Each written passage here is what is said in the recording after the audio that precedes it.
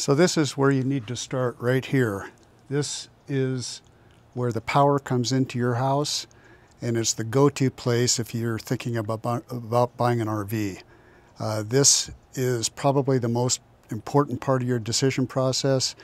And what I'm going to do is explain to you kind of what I went through with getting power to my garage, my EV.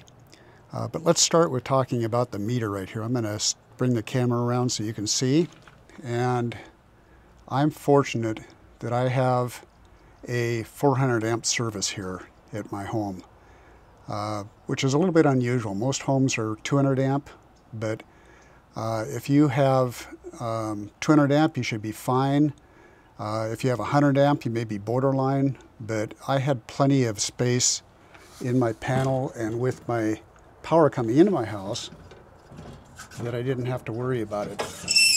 Here is what you need to look at, and you can see all of the breakers that I have in my panel coming into the house. And what I did is right down here, I put a 50 amp breaker in. And I have space for more breakers in here, and that's the thing really that you're looking at. You're looking to find out if you have available space to add a breaker. Now I put 50 amp in, and that's ideally what you'd like to do is 240 volt wires connected to in the garage.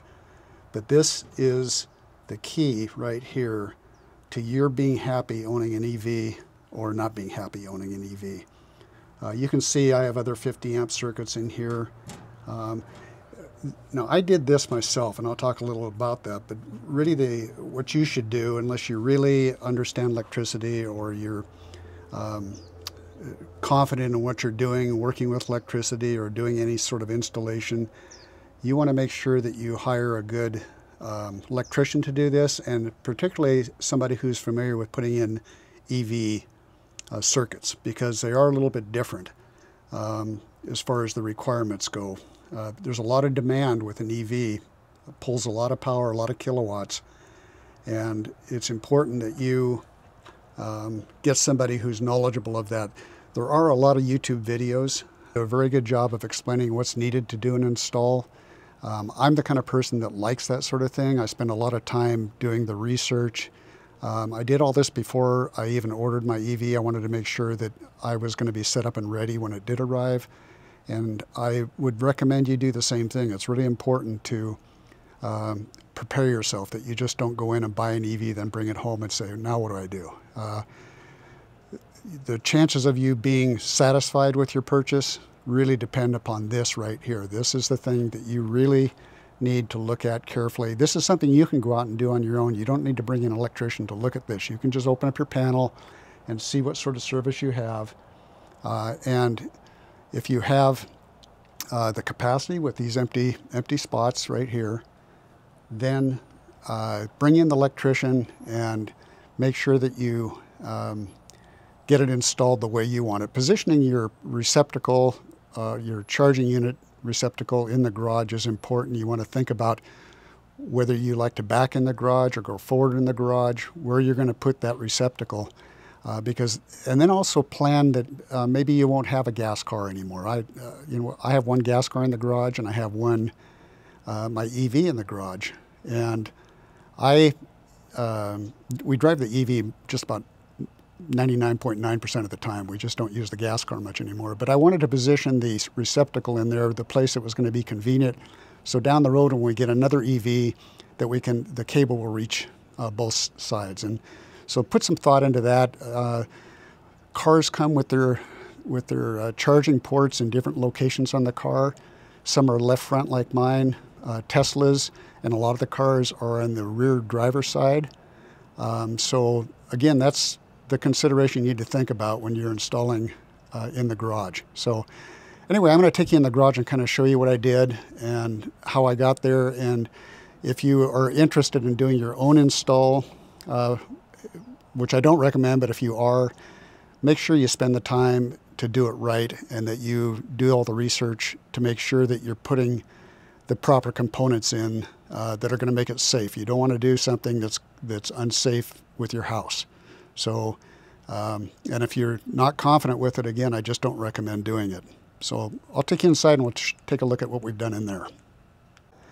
In the garage, you can see I have two cars in here. There's my Lucid on the right side, and my charging port is right down here on my car towards the front. And up here is my charger. And I bought this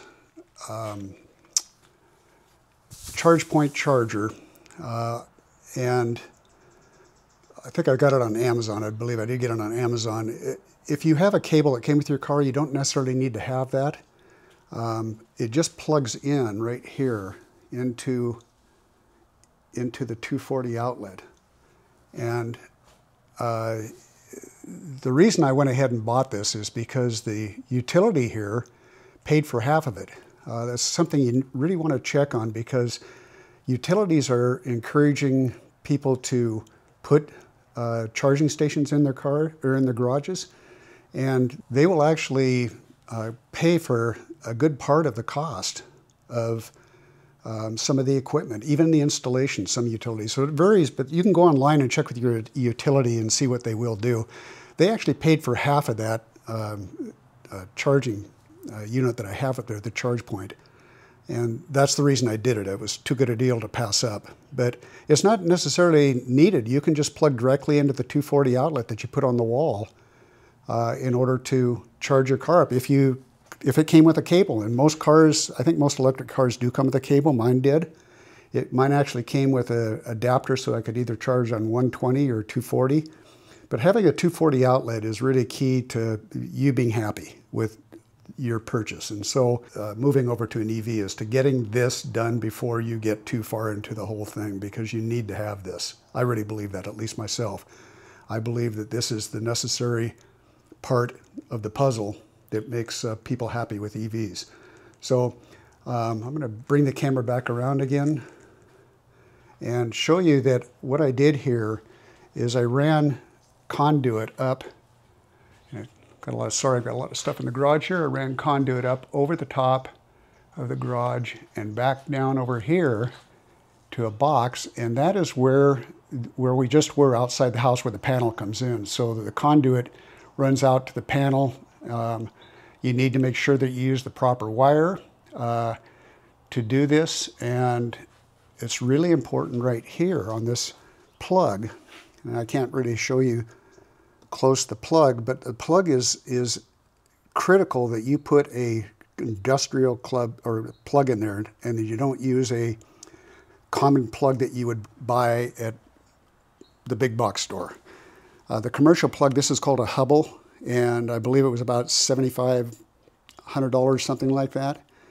But if you go on YouTube and do some searching on this, you're going to find that there's been problems with people putting cheap plugs in. So don't do it. Put industrial grade parts into this charging system. You don't want to have regrets or problems with that. This is, see this right here, that's the connector. And this is called a J1772 connector.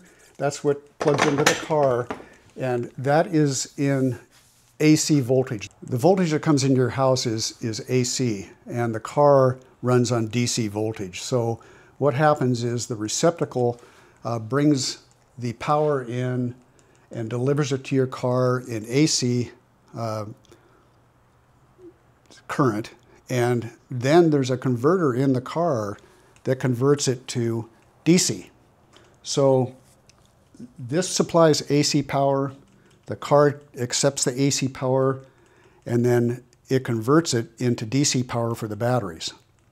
When you go to a DC fast charging station, you're going directly from DC power to DC power. So that's why you can charge so much faster, because the conversion is done prior to the charge unit that you plug into it at a charging station, a DC fast charging station. So this is delivering AC power. It does it at about 9 kilowatts an hour, which takes from, let's say I was down to 20% range and I charged up to 80%, would take at 9 kilowatts, on my car, we're probably looking about 6 or 7 hours to do that. But when you come home, you just plug in and go in the house and go about your life, and then you come back out and you have a fully charged car. Just imagine if you, driving a gas car, if you could had a gas station in your garage. I mean, that's kind of what this is like, is that you have your own power for your car. You're filling up your car without going to the gas station. It's just, it really is awesome, and you get spoiled with it. It's just so easy. It is so easy. So anyway, I hope this really helped you out, and get yourself a really good electrician and make sure they understand what they need to put in for the power needs of a car and how much it draws. And be careful with it. Make sure it's done right. And I think that you'll have a really great experience. The next video I'm going to do is on DC fast charging. So we're going to actually, on the next video, go to a charging station. I'll kind of show you what's involved with doing that and what I recommend. There's a lot of things I recommend that you do before you get a car. And I think just getting yourself a little bit educated on some of the things, the nuances of having an electric car will make you a much happier owner down the road. So, hey, thank you very much for watching, and I hope that you like the video. I hope you'll give it a thumbs up, and I hope that you will subscribe to the channel if you haven't already. My last video I did on whether it was a mistake to buy an EV. The video I did just blew up on YouTube and has done really well. That's what inspired me to produce this one and more videos. When you like the videos, that helps me and inspires me to do more. So thank you for your support, and stay tuned for the next update. Thank you.